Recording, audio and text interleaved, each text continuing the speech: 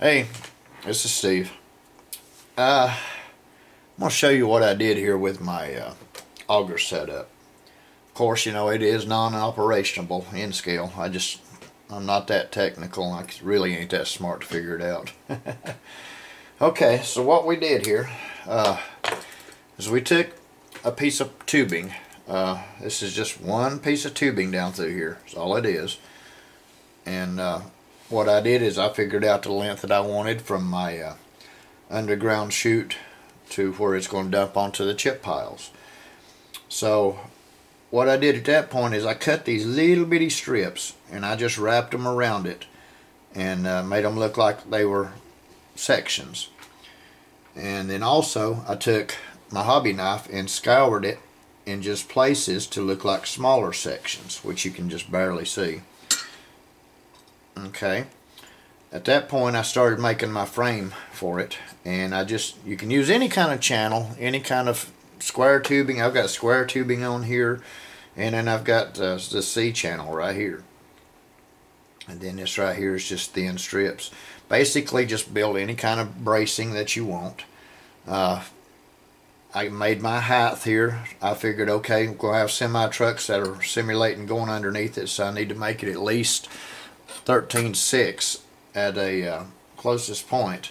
So we'll bring out the handy dandy end scale ruler here, and right now at this point right here at the back I'm looking at 18 feet, well 17 feet right here.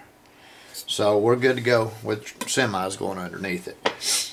I took the wheels just off of a extra truck kit. In fact, GHQ, when you buy one of their white metal kits, you get extra rear tire and front tire.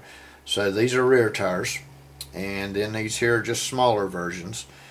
And I just mounted them on there, put me some decals on each end of it.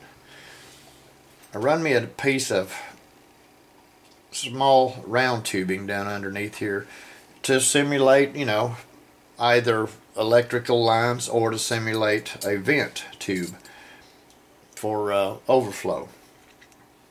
Okay, then I just took just a piece of scrap plastic and I just cut it right here to make, you know, a flow deflector, you might call it. But other than that, that's all I did to this, and cut it me an angle back here on the back to where it goes down to in the ground, of which this is where my cover comes in handy.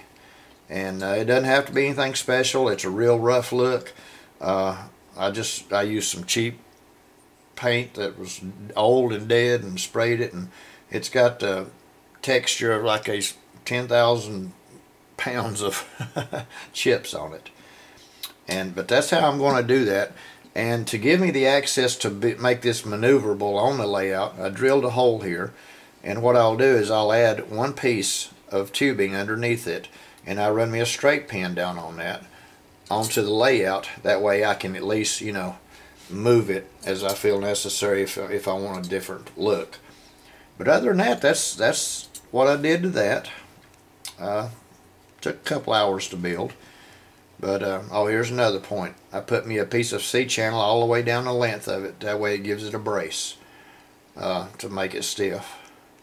But it turned out pretty good. I really like the way it looks. Alright, well, that's about it. There's really nothing technical about it. Just a long stick and a couple of supports. Alright.